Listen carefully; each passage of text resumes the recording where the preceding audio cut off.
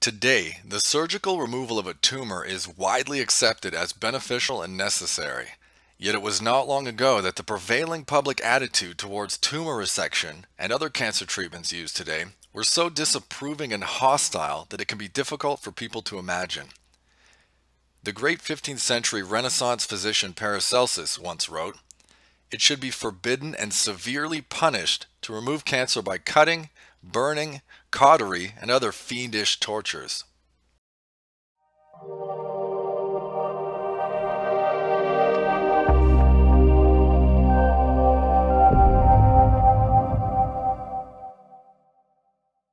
Alright, so this presentation is called The Shocking History of Cancer Surgery. Let's get started.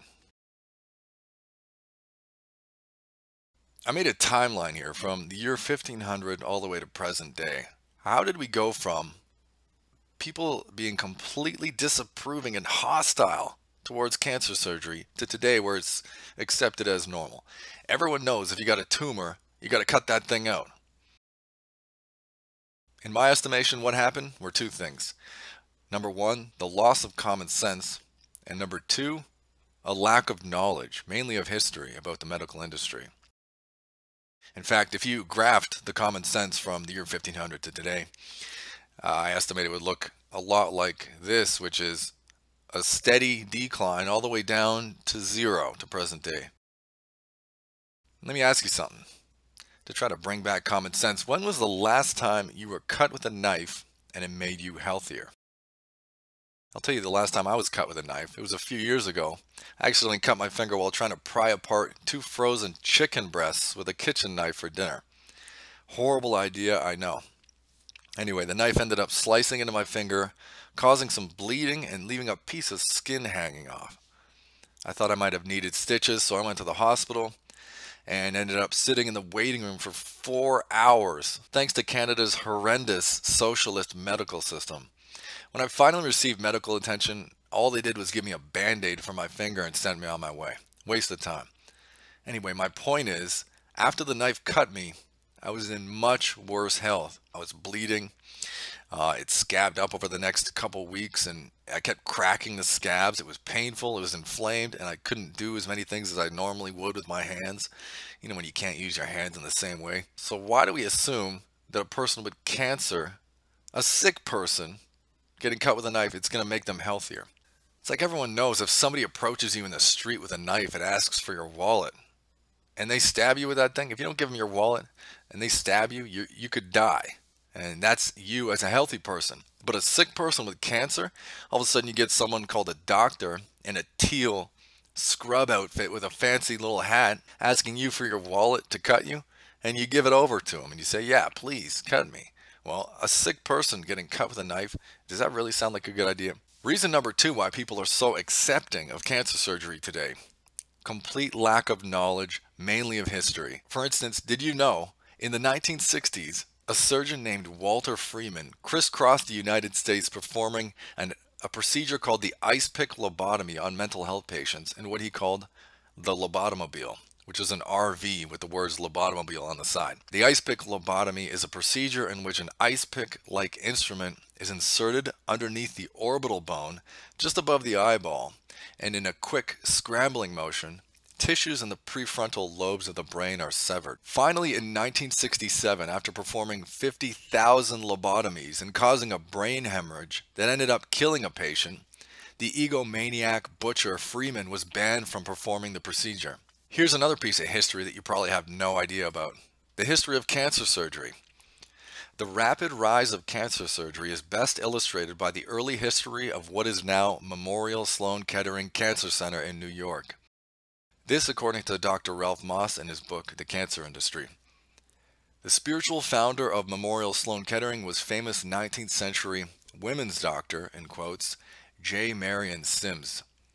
Sims received only a brief medical training before turning his hand to surgery. Looking to extend the boundaries of surgery, Sims gathered a group of slaves, upon whom he performed experimental operations in a kind of makeshift hospital behind his house.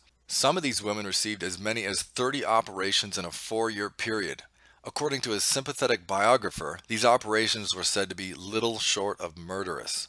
And here we have a picture of J. Marion Sims on the screen, the madman. And what is that hanging from his jacket? A Maltese cross? Is that a symbol for the Knights Templar, that brooch? I'll let you come to your own conclusions about that. Anyway, I looked online when I was researching him, and it turns out within the past few years, maybe a few years ago, there was some protests. They actually had the audacity, the arrogance to erect a statue of J. Marion Sims after he died, and that was done many years ago, but there were people protesting in front of it. Mainly black women saying that this man experimented on slaves, which he did, but I don't think it was racially motivated or driven. This guy didn't care who he cut. He just wanted someone to cut. Because as we see here, Sims then moved to New York City, where he founded the Women's Hospital, which still exists to this day. He continued performing surgeries on large numbers of women, many of whom were recent European immigrants, and he even developed a select clientele of wealthy ladies. According to Moss, the lady managers, or the trustees of the hospital, became convinced that the lives of all the patients in the institution were being threatened by mysterious experiments. Sims was expelled from the hospital, but was later reinstated to his position. In 1884, Sims went on to establish the first private cancer hospital in the United States, the New York Cancer Hospital, known today as the Memorial Sloan-Kettering Cancer Center. Sims was to become the first director of the hospital, but died before he had a chance to fulfill his goal. Thank God for that. Now, is it surprising seeing some of these historical things, the lobotomy done on people by Freeman in his lobotomobile as recently as 1967, and this history of the Sloan-Kettering Cancer Center, that modern medicine is the #1 cause of death? Is it surprising? No, it's not. And according to Dr. Richard Ablin, public enemy #1 is the profit before patient ethos of the medical industry. The industry puts profit before healing patients. So it's like, if they heal someone with any kind of medical intervention, the drugs or surgeries, of which modern medicine is comprised, that's fine. But that's not their goal. Their only goal is to make money. That's their #1 obligation. They've got shareholders, they've got investors, and they need to appease them. And so, according to Dr. Richard Ablin in that quote, it's the system itself that's causing this problem. So let's look a little deeper at this ethos that he speaks of. The profit before patient ethos. So we're going to look right now at some common facts, 3 common facts and the implications of those facts. So from these simple facts, this is where we derive our common sense. So #1, a surgeon gets paid to cut people. First of all, think about that. Let that soak in. That's a terrifying fact. If he doesn't perform any surgeries, he can't pay the bills. And the implications of that simple fact is you cannot trust a surgeon. Surgeons have families, they have bills to pay. What if they overspent and bought a Ferrari and have to pay the bill on that thing, or they lose it? What if they have to pay the mortgage on their 3rd cottage they just bought in the tropics? Or, more humbly, like many doctors, they have families to take care of. What if they're trying to put their children through college or university and they need to quickly save up the money to pay for that? And on that same line of thought, the more procedures a surgeon performs, the more money she makes. That's how the system has it set up. So do you think that based on that, maybe they might perform a little more surgeries than they have to? You think they might err on the side of caution with somebody who may not need a surgery and say, yeah, you probably need this, let's go ahead and do that? You think they might look the other way? It's real easy for them to look the other way when they're making a lot of money like that. Surgeons tend to overtreat people. 3rd simple fact, the more extreme the surgery and the more cuts involved, the more money a surgeon makes. That's another scary fact if you think about that. Because what it means is that surgeons tend to develop procedures and operations that involve excessive butchering. And speaking of excessive butchering, we're going to look now at 4 shocking cancer surgeries. The first one's called the COMMANDO. The second, the WHIPPLE. #3 is called total exenteration. And #4 is called the HEMICORPORECTOMY. So the COMMANDO was performed on patients for tongue cancer and involved the removal of a patient's entire mandible or jaw. So imagine that. You got cancer on your tongue and a surgeon wants to perform a procedure and takes off your entire jaw.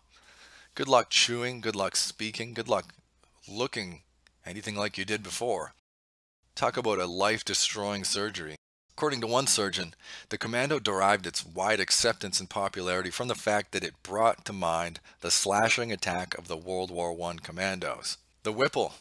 The WHIPPLE was a procedure for the treatment of pancreatic cancer, developed by President of the American Surgical Association and Clinical Director at, you guessed it, Memorial Hospital, Dr. Alan Oldfather Whipple. This surgery involved the removal of many organs adjacent to the affected gland on the theory that they might be harboring nests of cancer cells. So yeah, you got cancer in your pancreas. Oh, we're just going to start ripping out a whole bunch of organs just to make sure we got it. Needless to say, this did not cure cancer, and the survival rate, the prognosis was not good. Your chance of being alive in like 5 years was at most 5%. Total exenteration.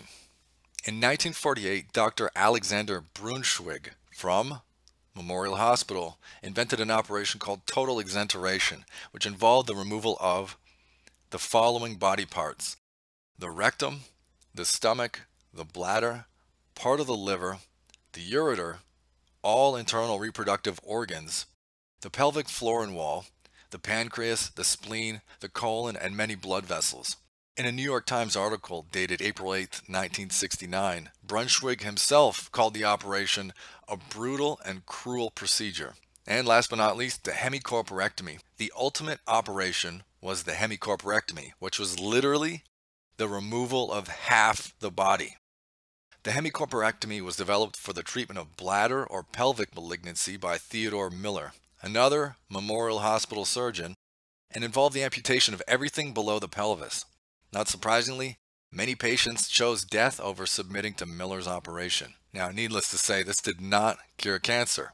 None of these cured cancer. And amazingly, all of those surgeries are still being performed today. They're still on the menu.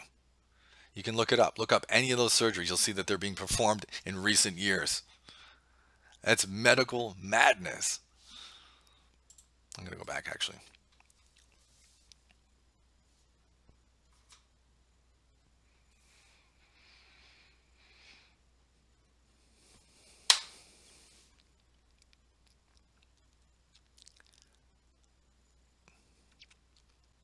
So there you go. There are 4 shocking cancer surgeries, none of which cured cancer.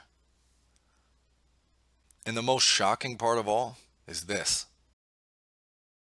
All of those surgeries are still being performed to this day.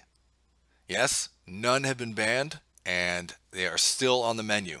This is medical madness. How do we end this medical madness? Well, in 2018, I had the pleasure of interviewing Australian surgeon Ian Harris, author of the book Surgery, the Ultimate Placebo. At the end of the interview, I asked him his most important message that he'd like everybody in the world to know, and he said, "The effectiveness of medicine is overestimated by those who are making the decisions, and the harms are underestimated. The doctors that sell are overestimating the benefits and underestimating the harms. The way to correct that is to make doctors be more scientific about what they do, and also to educate the public to be more scientific about what they will have done to them. Don't be afraid to look up the evidence. Ask your doctor questions. The simplest question of all, and it sounds dumb, but so many unnecessary procedures could have been saved by asking this single question: what evidence do you have that doing this procedure to me is better than not doing it to me?" Always ask that to your doctor. It's like, yes, I think we will always have people with knives trying to take your money, whether it's a medical industry surgeon or somebody in the street. But we have to be better customers. That's the moral of the story. The moment we start questioning and saying no when there's no evidence to a surgery, that service disappears. That's the beauty of the free market. If you like what I'm doing and want to support my work, you can buy an exclusive End-All Disease red light therapy device. We've got the handheld device, the Body Light Mini, and the full body light by going to EndAllDisease.com/store. I've got 3 books that I've wrote, all bestsellers, 1 on red light therapy and 2 on cancer. If you want to check those out, go to EndAllDisease.com/books. And for the show notes on this episode, and to sign up for our mailing list, go to EndAllDisease.com/episode 7. Once again, I want to thank you for tuning in. We will see you in the next installment. And until then, goodbye and God bless.